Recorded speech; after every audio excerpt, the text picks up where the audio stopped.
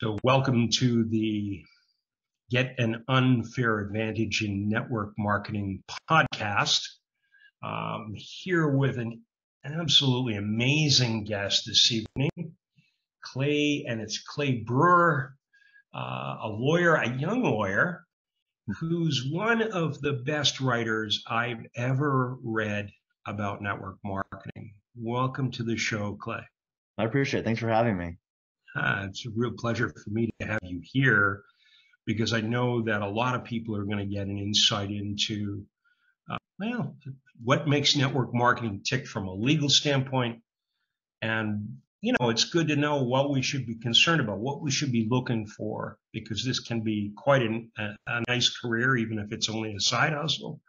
And I think a lot of people would benefit from knowing whether they're getting involved with something that's going to have longevity or unlikely to have longevity, if that makes sense to you, Clay.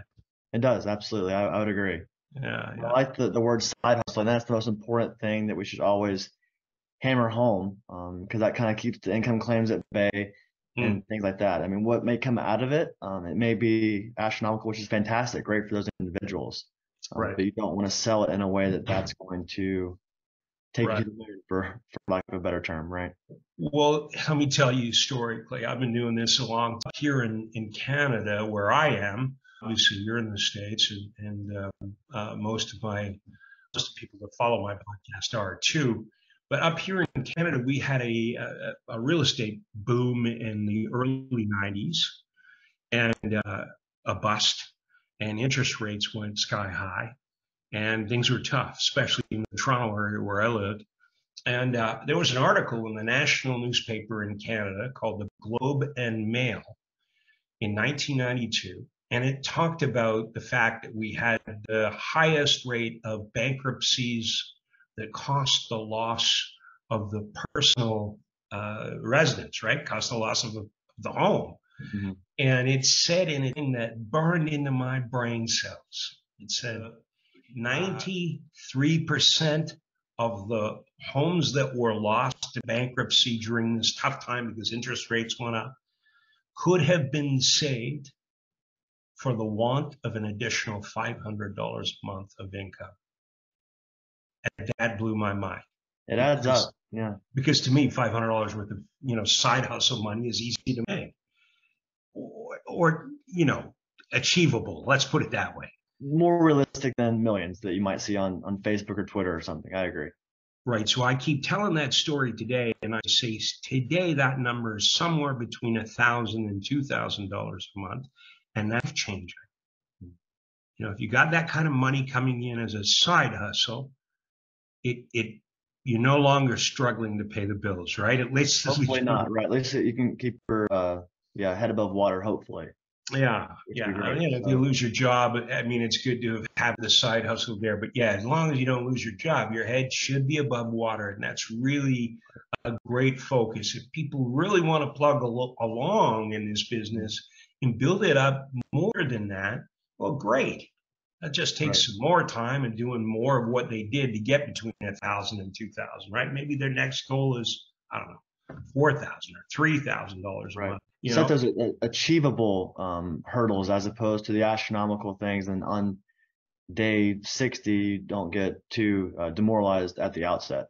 Exactly. I had a really good friend of mine the other day. We were kind of talking about the industry, and I think that the best thing is that you sell hope, not some lofty acquisition of Ferraris or jets or even the high thousands or millions of dollars, of course. You want to really just keep it constrained to and sell a realistic outcome. Because if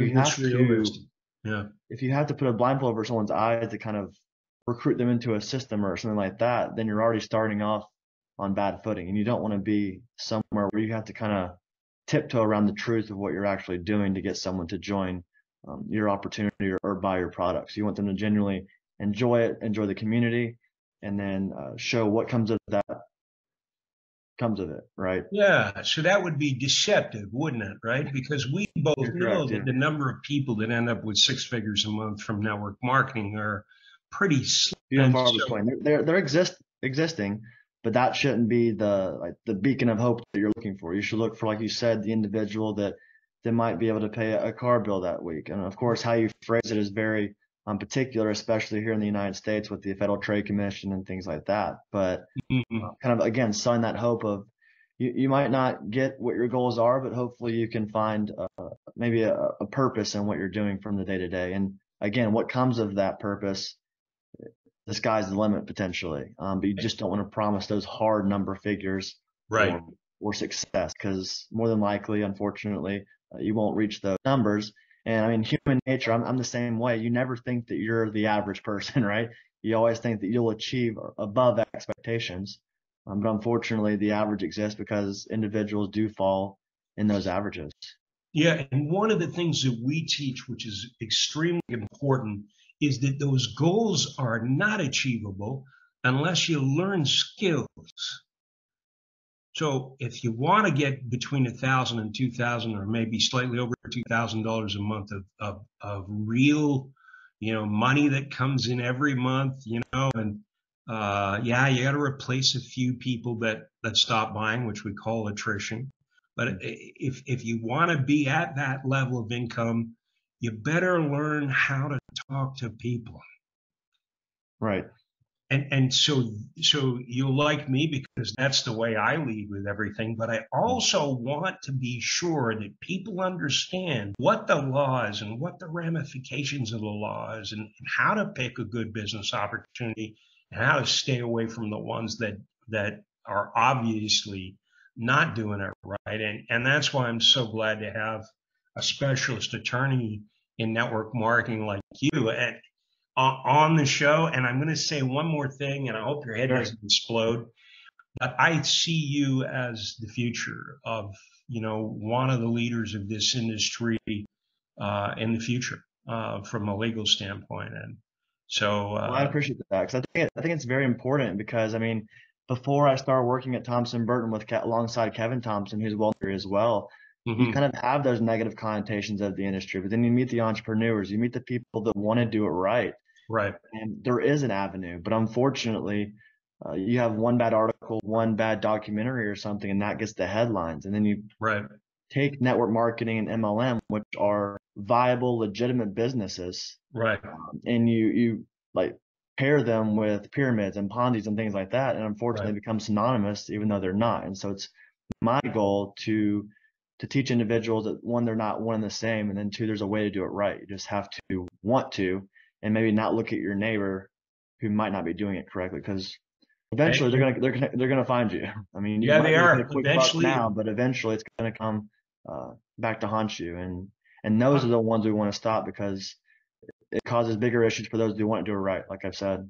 Right. A lot of people end up getting involved in something like that. And then when it gets taken apart, what happens is that they don't come back to the industry. It was all smoke and mirrors or deceptive marketing or whatever we want to call it, bad actors, and they leave. And it causes what I like to call, we leave dead bodies behind us, right? Not Yeah. literally. Unfortunately, good news does not sell as well as bad news. As much as we want it to, it just won't. So you have Yeah. to navigate those muddy waters as well.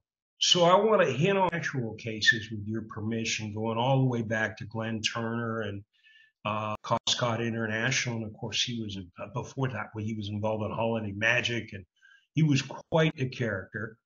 And bring it all the way back to the recent Nolan FTC versus Nolan and SBH, or Success by Health, Mhm. and get you to tell everybody, because I'm not an attorney, Mhm. even though I've been following this stuff for a long time and wrote about it excessively in Network Marketing News, networkmarketingnews.com, which I ran for 9 years.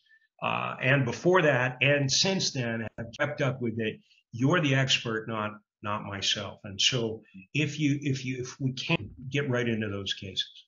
Yeah, absolutely. I'm happy to answer any questions you might have. But to kind of start, I think a premise behind all of these cases would be that regulators, the goalposts keep moving. And so, yes, we have case law, we have settlements. I can go into further detail about the distinction between that if you like. But you can even, like you said, be an expert in the industry, or kind of know all these cases and the facts front and back of everything. But the operational realities and how the FTC, for example, views a company can change from Right. case to case, from Right. company to company, and just kind of how they feel on that day, unfortunately. So important to have these key aspects in mind. But as I always tell clients, it's impossible in this industry to give a stamp of approval. Even if we Right. wanted to, it's Right. just, you can look great on paper, but then have horrible record keeping or just Right. poor execution, and that'll Right. go a long way as well. Yeah, you could have a big heart, meanwhile, and still be in trouble with the FTC. So you Right. listening to that, people. If anybody ever tells you that some law firm has said that they're legal and they're ethical, you pretty much stop right there. That's not going to happen. Yeah. Yeah. I can't speak for other firms, but I know that me personally, and also Kevin, is we do say you can operate legally. We say, like, the most, as far as I'll go, is you have the potential based on what you've provided us, or how we view your model and things. But until you have sufficient like customer data, Right. and how you execute the model is a big thing. And then secondly, it even goes deeper, that even if you have a great model and you have numerous customers, one, if you can't prove that fact, then it's pretty much as if you're not doing it anyway. So Yeah, it's extremely right. important to be able to prove, and contrary to the nefarious meanings that regulators might try to portray in your company. As we used to say, if it isn't written down, it didn't happen. And sometimes when it's written down, it still didn't happen, but Yeah, it's a different world of law, right? Now, we don't want to scare people. It's great that Clay came out here and told the truth. The goalposts move a little bit. Someone, the same person has been running the FTC since it started. The people change. The head of the FTC is going to change. The perception of network marketing by the current head of the FTC and the people that are doing investigations is going to be different. So the goalposts are going to move a little bit. But we believe there's a lot of hope to talk about in this industry, don't we, Clay? I agree. And I think it all goes back to, again, the administration's changed, parties changed. Like right now, the FTC is more focused on antitrust and big tech and things like that. So that might put things to the wayside for network marketing and everything. But it all goes back to, like you said, the Costco case, where it's a payment of money and you earn rewards unrelated to product sales. That's pretty much really boiling it down to simplicity. So it's two parts, right? Correct. Two elements. Pay for the right to be able to represent the company, and you get paid when somebody else pays for the right to represent the company. Is that close enough? In short, yeah. So Costco in 1975 said that a pyramid scheme breaks down to those two elements. So you pay, most companies have some kind of enrollment fee. And so everyone's going to satisfy that first element, right? That's right. Because you want to have that customer distributor distinction. And so I even advise clients that it's tough to satisfy a part of a test. You want to make sure that you have that distinction between customers and distributors. So that takes us to the second element for pretty much every company. And that's rewards unrelated to product sales. And so obviously if I recruit you, Steve, and you pay a $99 enrollment fee, and then I get $40 of that enrollment fee, that's no products exchanged hands. That's just me recruiting you, who then might recruit someone else. Correct? Yeah. So Clay, let's say for sake of argument, there's an alternate reality that you and I are involved in, and I run into you at a party. I start talking, and you say you're a lawyer. What kind of law do you practice? And then it comes out that you're in the direct selling industry and you're an expert in network marketing. I get all excited. Wow, Clay, no way. I'm starting a network marketing company. I've got this great idea. Clay, here's what I'm going to do. I'm going to charge everybody $50, administrative fee, to sign up in the company. And then I'm going to pay $25 to every person who they sign up, pay them $25 to every person they sign up out of the administrative fee, because then I'll be able to keep the price of my products low, and it's going to be great, man. And then you'd have to tell me. Unfortunately, that's illegal. That's textbook pyramiding. And so you want the product is. So you have to have a bona fide, genuine product that has retail value. And that's going on in a huge way right now with one particular company. We don't mention company names, only about past cases because they're already public. And, so bingo. The cost cut, per the cost cut test, that would fail, right? Correct. If you're paying by administrative fees. Now there can be nuances of the digital age, social media. There's different products that might not be considered the textbook, like lotions, potions, pills that the old school Mm-hmm. network marketing companies have, of like garage full of products. But there has to be a bona fide product, whether digital or physical. Yeah. And the key test to that is, do individuals that are not enrolled within your opportunity find it valuable?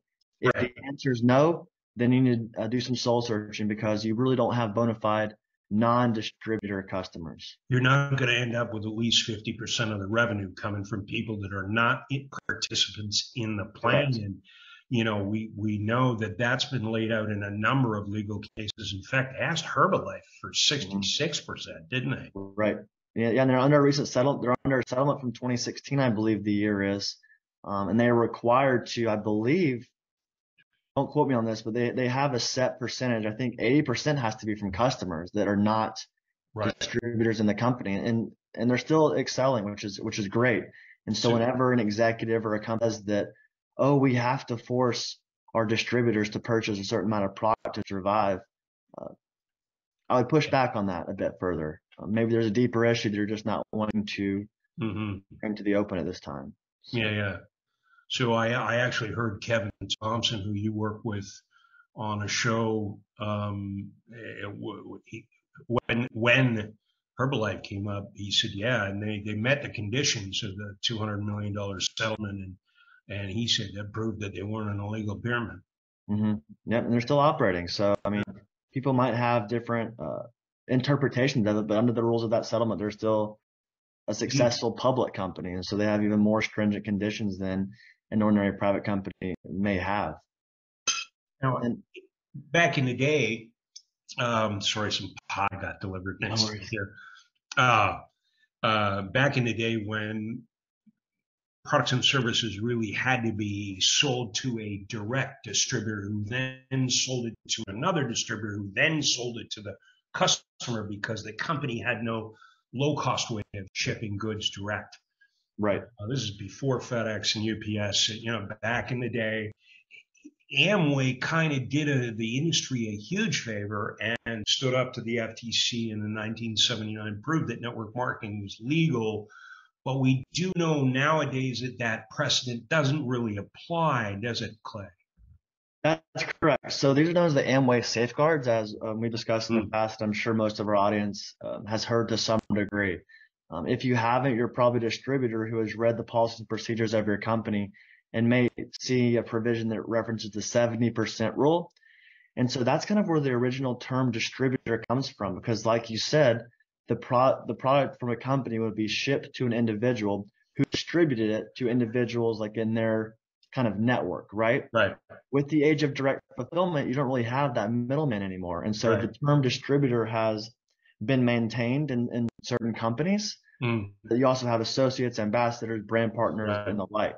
But right. sometimes, or a lot of the time, some individuals like brand partners or whatever never have to actually touch product in order to earn commissions on those sales, because it'll be through an affiliate link, Mm. direct fulfillment from a warehouse of the company straight to the customer or whatever. The only time it would come would be maybe an internal consumption, which is personal purchasing, and Mm. then you can then sell to individuals if you so choose as well.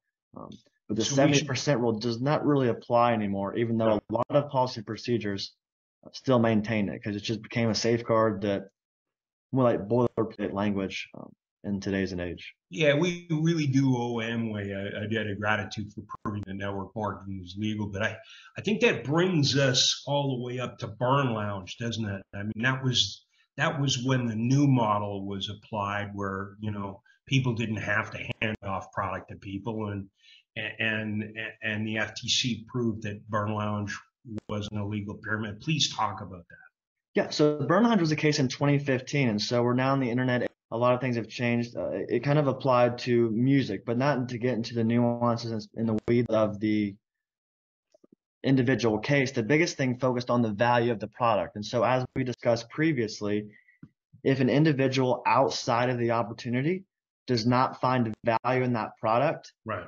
then that raises immediate concerns that individuals are just purchasing to then recruit others who purchase, to then recruit others who purchase. And that gives a bad taste in a regulator's mouth, of course, because if you don't have genuine customers, then if the commission structure were to go away, then more than likely your business would collapse because revenue would be pretty much zero. We call those internally, within the industry, correct. A lot of people call that the money game.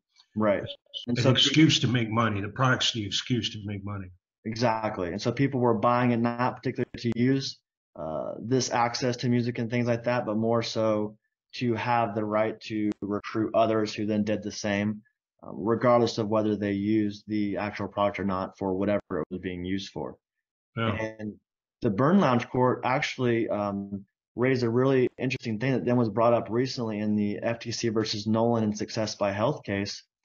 I'll say this very slowly because I sometimes get confused trying to say it, but just because a product value does not mean that a pyramid does not exist. On the flip side, just because a product is valueless does not mean that a pyramid does exist. Mm-hmm. Does that make sense? It does. So it's how the payment structure and everything works and why people are buying the products, because customers will define the value of the product. And so as lawyers, I rarely comment on a company's product value. I mean, there's going to be a market for something somewhere probably, but you want to know the biggest distinction is individuals that are enrolled in the opportunity. Are they the only ones purchasing it? That's an issue. If 50%, there's no real fine, 50% in a feather or more purchase it outside of the opportunity, then that's a good argument that there is value. Now you can get into the weeds, and that can be more of a factual dispute going beyond that. But I think that's a good initial start of what that case established. Yeah, the majority of the income cannot be from internal consumption, and I hate that term, but yeah, it's tough. Yeah, the participants are the only ones that are consuming, or the majority of the ones consuming the product. Right. So that brings me to something else that's been bugging me a lot, and I know you and I touched on it briefly when we were talking the other day, and that is things like memberships. Obviously, a membership can be a legal and ethical product. No question about it. Yeah. No question there at all. But if we create a membership and we tell people, hey, the membership is the product, and the participants, it's mostly participants, which would offend the pyramid rule. But if they're not using that membership to actually make purchases, and you came back with an example, and I think it was Zeke Rewards or something, but so I'll put this another way. If we're saying that the membership is the product, and that product is to buy, it's a fee you pay to buy products at a discounted rate, which is Costco, basically. That's Costco's model. But nobody's buying product. Yeah, without knowing further and diving deep into the specifics of the hypothetical and things like that, that does kind of mirror the Zeke Rewards case. And so a membership, to premise, can be a product. Undoubtedly, it's not an enrollment fee. It's not to join the opportunity. It's just a membership to enjoy certain discounts with companies, individuals, et cetera, who may be a part of this network that I'm joining. No problems there. The biggest issue that Zeke Rewards kind of fell into, and I'll just use as like an example that we've come across, has been to the ringer of the FTC and things like that, is it was a penny auction. And so individuals were buying bids, but never using those bids to buy product. It was just more bids. And so I would buy bids, and then I would recruit you, Steve, who bought more bids, and I would get a percentage of, like, my commissions are derived from the bids that you purchased, regardless of the auction actually being utilized. That's where the nuance and kind of the stickiness of that kind of example would come into play. Yeah. So I'm going to give you your favorite lawyer answer of it depends on the particular facts. Right. But if no one's using the membership or digital offering or whatever is being offered to actually then use that for something else, then it might be an issue to dive deeper in. Yeah. It smells bad, right? It wouldn't look good. Yeah. It might just be an excuse to make money, right? That's all. Right. Yeah. It really depends. And that's very fact specific. Yeah. As I said, it can be very nice on its face, but then when you dive into the operational realities of an individual company or individual fact pattern, it could then many assumptions that you have can go right quite quickly, as you can imagine. Yeah. And that's why I wanted to bring it up, just that. But you're the attorney, and I Right. That's really why want to record keeping and very stringent compliance is a must in this industry. There's no, I launched yesterday, so now I'm good to go going forward. Being a CEO or executive of any company, especially in this industry, as highly regulated as it is, it's unfortunately not a science. It's more of an art in how you practice it. So Yeah, I concur with that. That brings me right, segues perfectly into my next question. On July 19th, you wrote, you wrote 3 quick, boil it down, all that legalese down to 3 quick points. And number 2 was you have to promote customer acquisition. and I should probably make that number one, because the more you talk to people, the more that really is what matters. Right. And unfortunately, even internal consumption isn't considered a classification of a customer. I personally disagree with it, but Yeah, I don't write the laws, I don't enforce the laws, and so I only help individuals navigate these waters. So this is your sandbox, people. You don't have to play outside of it to make money. Right. Exactly. I agree with that, because that's when it gets very, very tough. Absolutely. Yeah. And again, when it says customer acquisition, it means non-distributor customers. So even if a distributor is purchasing it, unfortunately, regulators are moving in a direction where they do not interpret those as being customers. And Lewis Cash actually asked that question. Thank you, Lewis. Internal consumption ? And when we're saying internal consumption, we're talking about the independent representatives of the company and the product they buy for themselves. Correct. And a very, very good rule of thumb is 50%'s got to be outside of that. But here's how you can pick a company and whether what they're doing makes sense. Are they setting some kind of requirement for you to rank advance? Right. You got to have this many customers before you can rank advance, right? Or this many customers before you can earn that bonus, right? Right. If they're not doing that, well, we can't say for sure it's an illegal pyramid, right? Yeah, and I wouldn't even make that jump. Like, it's not the next logical leap of any monthly volume requirements or anything to consider you to be a pyramid, or for it to even be illegal or anything to that effect. But it does kind of, you want to dive deeper into why that may be the case. I've heard kind of through the ether, a lot of companies will say, well, if we got rid of that factor, then maybe our sales would drop. Well, that's an issue, because that means you might be lacking customers. It's not saying you're operating illegally. It's not saying there's an issue there at all. But as a company executive, have that concern, it warrants diving deeper into who's actually purchasing it and why. For example, if you have $100 that has to be spent every month, are all of your distributors buying it on the 30th and 31st of the month and only at 100, 105, or is it varying based upon actual need and personal use? Right. So it's really fascinating stuff. I mean, I think all the time about this stuff, and I think, well, maybe the price of your product's too high, and that's the reason why you can't keep customers, right? Why you have customer acquisition, the opposite of acquisition. Attrition. Sorry, my brain went. So that's why you got such high attrition rates with your non-internal consumption, right? Right. That's a nice way to phrase it. Yeah. Yeah. So maybe that's what's at fault. So when you say you got to dive deeper, those are the things you're looking at, right? Like, why aren't you keeping customers? There's got to be, is it the quality of the product? Is it the cost of the product? It's non-competitive. What's the issue? Is it something that's too expensive for the average person to purchase? And I look at them all the time. They take off, these deals. Business opportunities. Sorry, I call them deals sometimes. No worries. I'm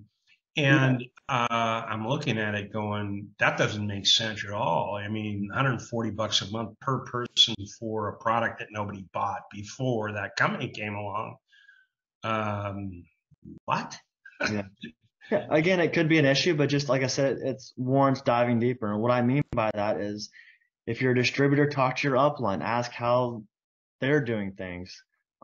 Reach out to the company. I mean, there might be a bit of a barrier between the executives and the company, but be a part of the solution to grow the industry in the right direction because it can start with you. And I think that's very important to have that two-way street to see what might be going on because I think sometimes a lot of company executives get disconnected from their sales force, and then on the flip side, I think a lot of the sales force get disconnected from the company, break away, and then turn into the anti-MLM crowd. And I think that's maybe from a bad experience and maybe from a disconnect in Mm. conversation. And so when I say dive deeper, it's just ask questions and just know how you want to succeed and how individuals succeed. And then you can maybe shed light on that with your own interpretation.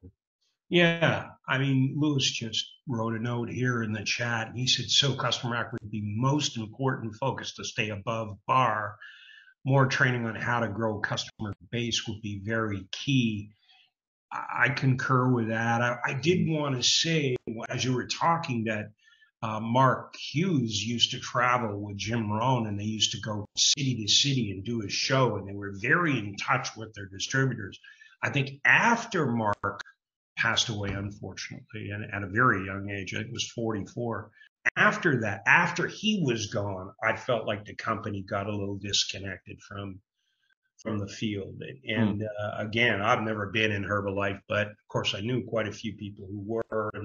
And writing network marketing news for years and years and years, I talked to everybody, and I really agree with that, Clay. Mm-hmm. I also agree with your statement that distributors can be a part of the solution. Independent reps, the small guy can be a part of the solution. And if the company's not focused on customer acquisition, there are other companies out there that are focused on customer acquisition. So the ultimate bottom line is if you can't get answers from your upline in your company, there are other, you're not a tree. Sure. Yeah. When the wind blows, you can move. Right. Yeah. And like you said, kind of establish that personal connection with individuals. Don't just think that sales will come to you. And I always like to believe that if something's too good to be true, it probably is. Mm-hmm. So that's why I always give advice to companies to sell hope and sell the mission and the promise that you have. And I like to always say promises made, promises kept. Because what good does it make making all these promises and then no one that joins your company ever reaches any of these even minor or lofty goals that you set for them? That's where the disconnect, like I've said, and Right. the malcontent kind of comes into play. Right. 100%. Yeah. If you have to sugarcoat something, then there might be something you need to dive deeper on as a company and look internally, because if you have to lie to get people in, then there might be deeper issues. Yeah. I mean, I put close to 1,000 people in this industry personally. Oh, now I've been around a long time, so that sounds like a lot. Please understand when you're listening, I don't work that hard, and I don't have to anymore. But I would say, that if you ask people when you're talking to what kind of additional income would change their lives, most of them are not going to say $100,000 a month. Right. It'd be nice, but that's not the average guy. I agree. Yeah. So why don't we sell them what they can believe? Mm-hmm. By the way, there's a huge issue with selling what people can't believe. And when you're dealing with somebody with mad skills who's been around a long time, really is good at talking, they can be, actually, it's harder for someone like that to be successful than it is for somebody who doesn't, bring that to the table. So I agree. If you're making $100,000 a month, guys, it's tougher to go out in the field and say, hey, I want to help you pay some bills. Hard to connect with that individual. Yeah. You're like, they're looking at you going, oh my gosh, right? But I would say this to the field. If you are one of those people who wants to earn mid 5 figures, kind of thing, you're going to have a lot of people you need to talk to who need 2,000. And you really need to present what they are looking for and allow them to change their perception of themselves through experience, not go at them like they should be looking to make $50,000 a month or 25 or whatever. I would agree to that. Yeah, absolutely. Start with realistic goals. And like I said, if something comes of it, fantastic. If not, then you didn't oversell. Again, going back to promises made, promises kept.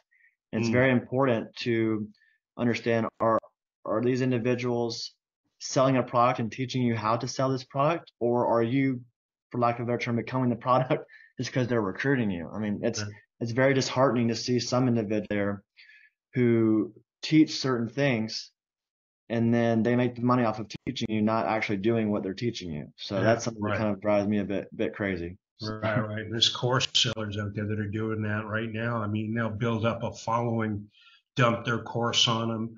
Most of the people that buy the course can't do what they did, which is in the course.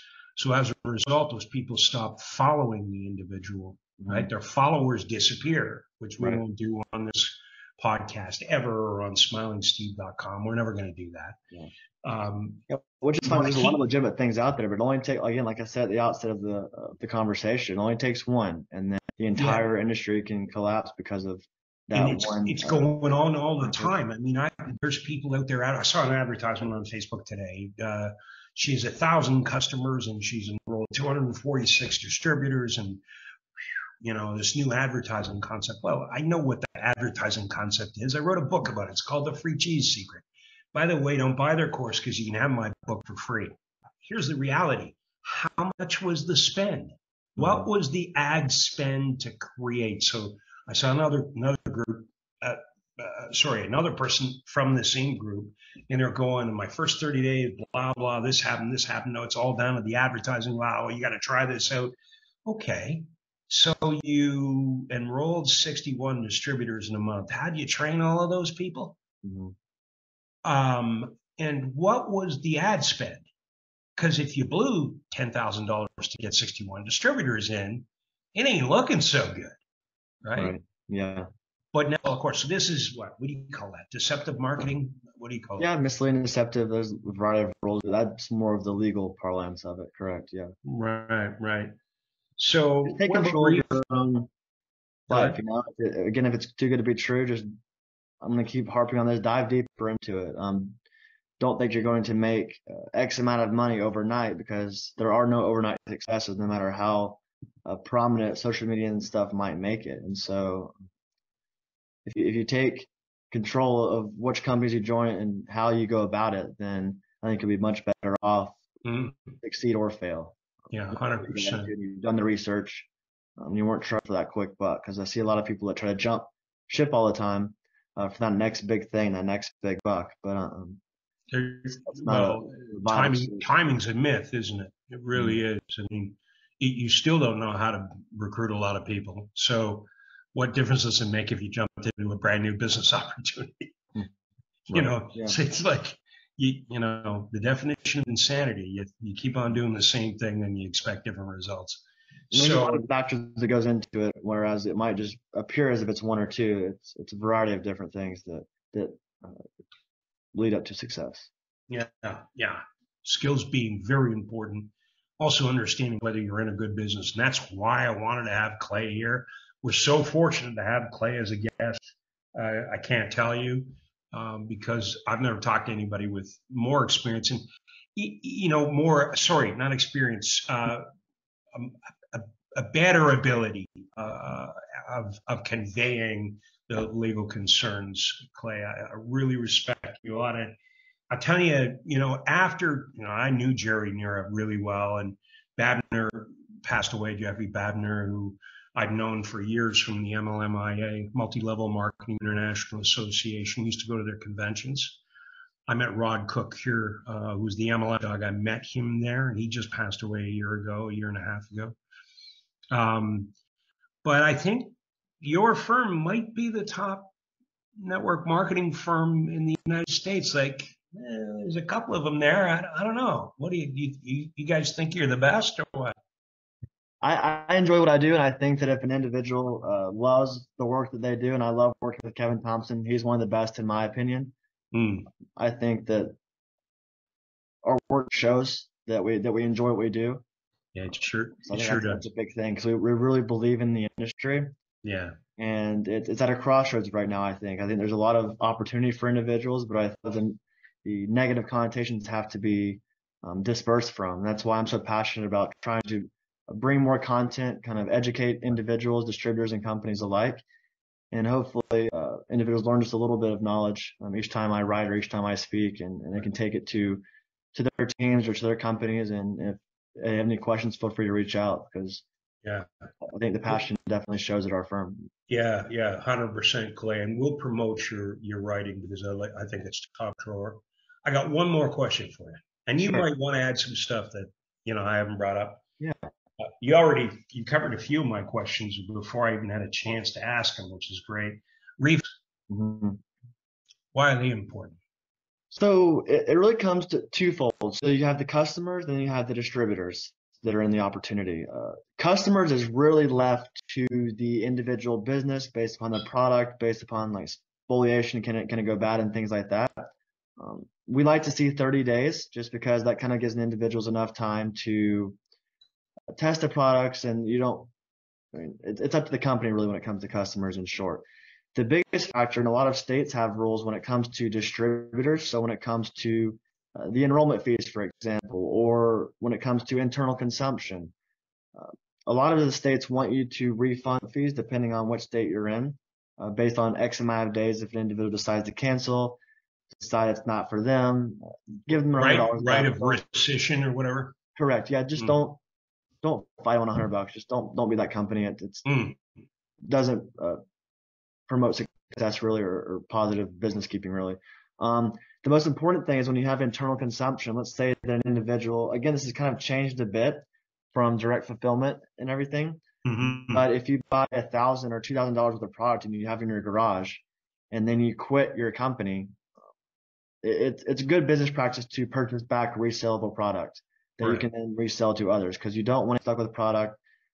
Because the number one issue of why regulators, state and federal alike, um, come to the attention of your business is based on consumer complaints.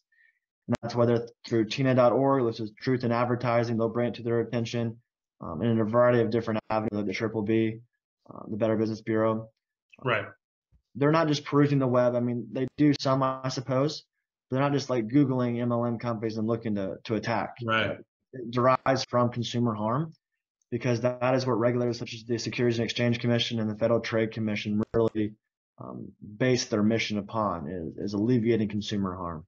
Mm, yeah. Have that in mind um, when denying or promoting a refund and return policies. Yeah. So the refund's really important. 100%. There's laws around it, guys, and also complaints cause the company to be inspected. And really, we Correct. don't want that. Right. I mean, complaints are the biggest thing. I mean, you can't, by nature of being a business in America or any location, really, Canada as well, you're going to get complaints. But how you handle those complaints and what's causing those complaints is really the biggest factor to keep in mind. Just putting a note out to the few people that are on the call as your insiders with me, just to see if they have any more questions. Clay, what didn't I touch base on? I think the What most didn't I important ask? Yeah, I think the most important thing right now is to focus on income claims. So we Mm, kind of touched on it tangentially, such as I always use, and Kevin uses as well, the promises made, promises kept. Um, just don't lie about how much money you can make. I've seen companies where they have a very um, robust compensation plan, but no one's hit the top 50% of it. And so if no one's ever earned those monies, then don't put it in any of your statements or any of your documents, because it's not outcome. So the biggest thing is to provide the typical results of the ordinary individual in your company. What are they expected to make? So if I were to join your company today, what can I, through reasonable efforts, of course, luck, timing, and everything come into play, but what can I expect to make? It's not going to be driving a Ferrari in a year, right? So that's the most important thing.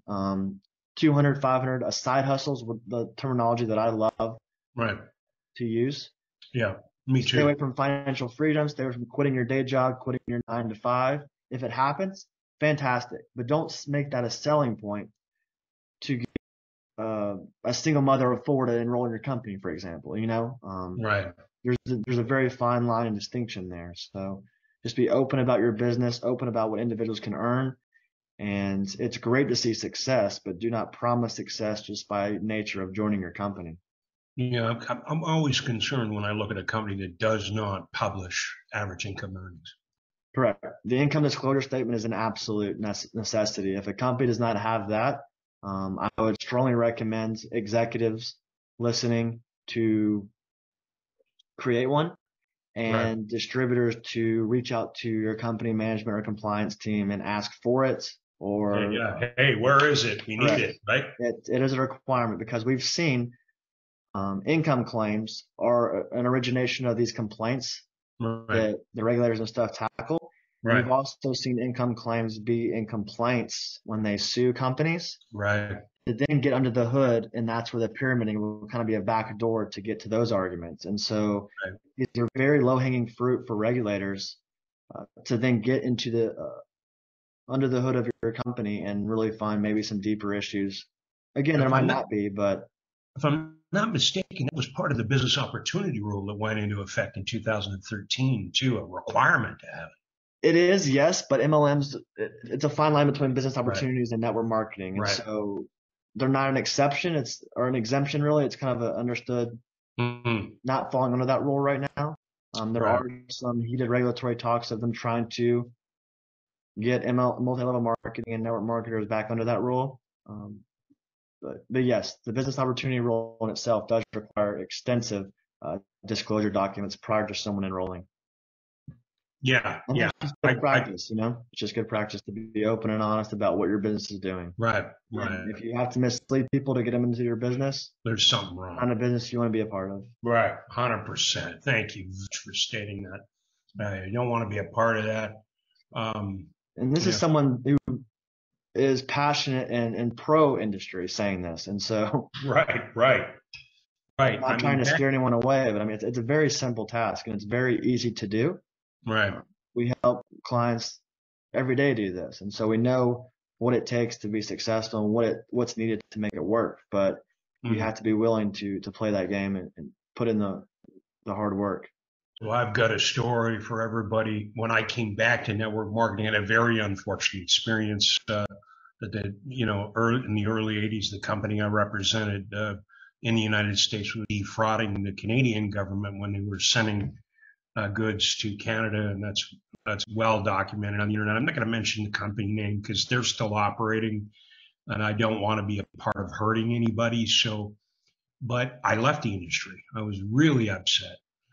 And I've got a great ability to talk to people, so I was going to make good money in traditional sales anyway. So I left, and then I bumped into somebody I knew from the photocopier industry in the late '80s, and he had a brand new check in his hand for $44,000 that had come in that morning. Later on, I found out that that check included the what we call open down line, close down line. It included the commissions due to people who had not yet reached the direct level in the compensation plan. Understood. So it wasn't his income.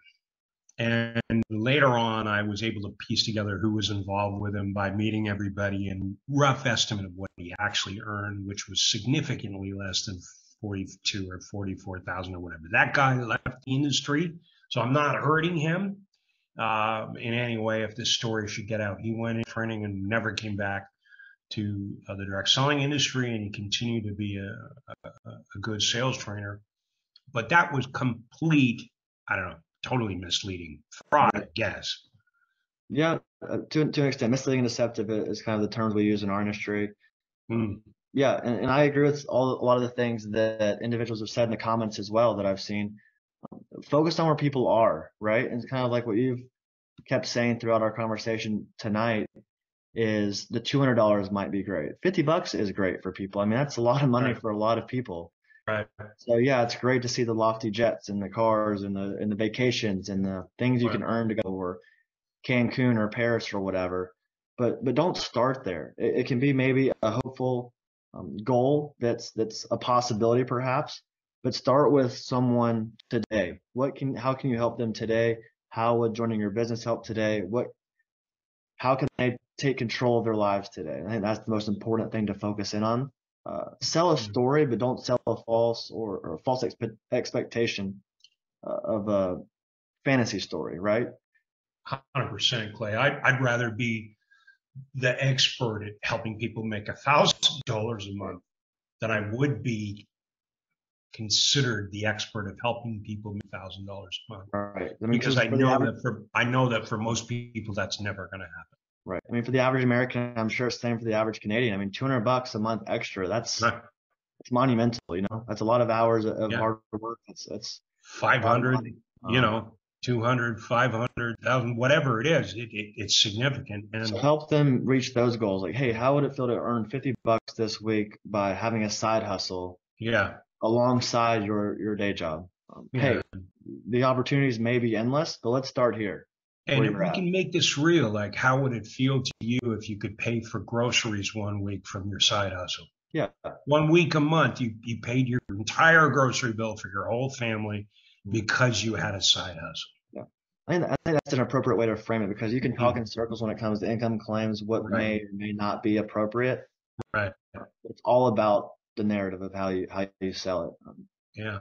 Yeah. And words matter. And that's something that we teach, that, you put it in terms of something that's believable, and that they can relate to. And somebody who's struggling, I talked to a girl one time working in a coffee shop, and her husband was a Starbucks here in Canada, and her husband had a full-time job, and she whispered to me across the counter, if I cover my mortgage every month, and I think it was like 800 or 900 bucks a month. So that's what mattered to her, Right. And I said to her, I think I can help you do that. I think we can do that if we work together, Right. And I knew I could, right? But so that shows you guys where people's heads are at. Being able to pay the groceries 1 week a month from your side hustle, or pay your mortgage or whatever, or pay your cell phone bill and your internet bill with your side hustle. That's real. A lot of people.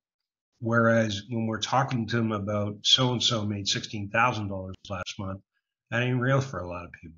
Right. It may be real for someone, but it's less realistic for that particular individual at that time. And again, it goes back to the typicality approach of what is a typical individual that's joined this business expected to earn. And right. For example, going back to the income disclosure statements that all companies should have at a minimum. If you have all these different ranks and different achievable moments, but only one person or zero people actually hit the top mark, then why are you showing that? You're selling a reality and a false hope that might get people to join, but when they don't make that $1 million a year or get that car bonus, that's when the consumer complaints come to the forefront. And so if you have a kind of expectation of $50, if they make 30, I wouldn't think they would be as upset as if they promised $1 million, correct? You know what I mean? Right. And same thing when we put it in terms of, like, if you're looking to make 800 a month and you make 500, would you be mad at me? That's something I actually say to people. Like, if you're working towards this, you're getting better at it, I'm helping you, and you don't cover your mortgage, but you make 5 a month, would you be upset with me? Right. And they always say, and so we'll work. We'll keep doing those things and get your income up to the point where we do make what you need to make, Agreed. And now we're talking real. And income disclosure statements, if they're not available from the company, that's crazy. Right. And again, we like to always advise clients. So if you're a new company, you're not going to have data to provide. But if you've been operational for a year or more, you should have something to Right. show someone, and those should be shown to all of your prospects that are being Right. welcomed to the opportunity, along with the compensation plan and other things such as that. Yeah, I think you're right. If you disclose it, why would you be scared of that anyway? You know, if you disclose it, look at how many people we got making $200 a month. It's crazy, right? Correct. You Yeah. know, And yeah, disclose your there's customer not a numbers. lot of people making 100,000 a month, but we got a lot of people making, 200, 500, 1,000. Right. And that's what you're concerned with, isn't that correct? And they say, yeah. I say, well, the numbers are right here.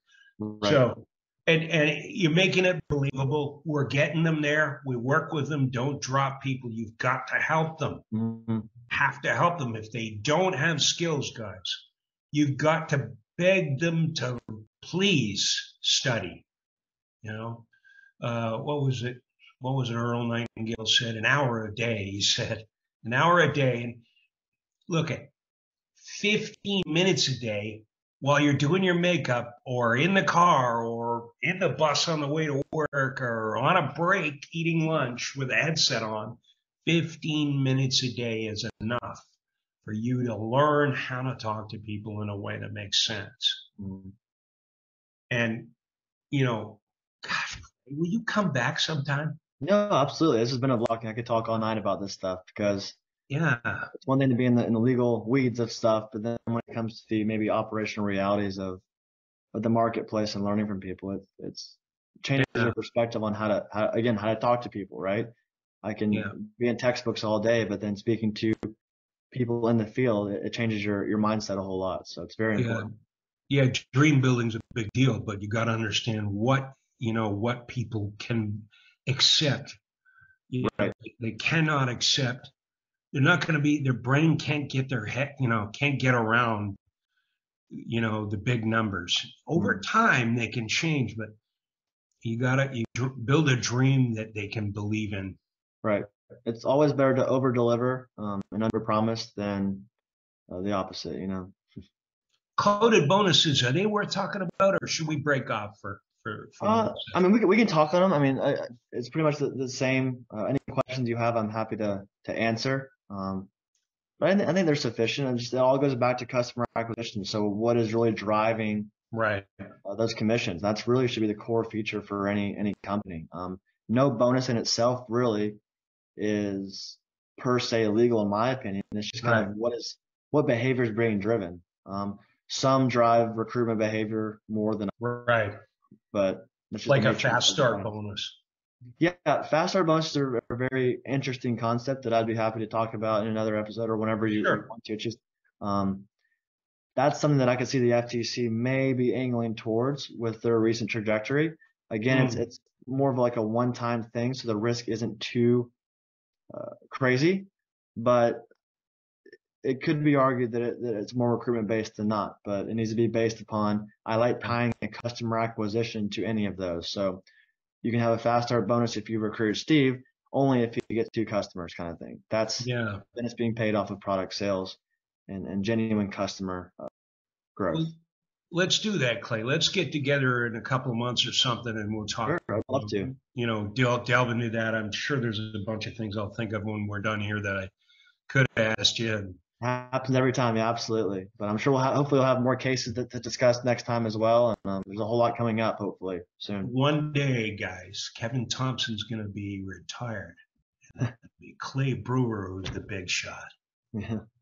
One day, maybe. One day, right? That's the dream always, right? But no, I love working with Kevin. Just don't show Clay this. Clay, don't show Kevin this recording. No worries. We're all good. I love working with him, and I hope he's around working with us for a long time. He's a big proponent of the industry. Of course. And he knows his stuff in and out. So it's a sure does. So do you. Well, thank you. I enjoyed it. Likewise. I'll send you a copy of the recording, my friend. Yeah.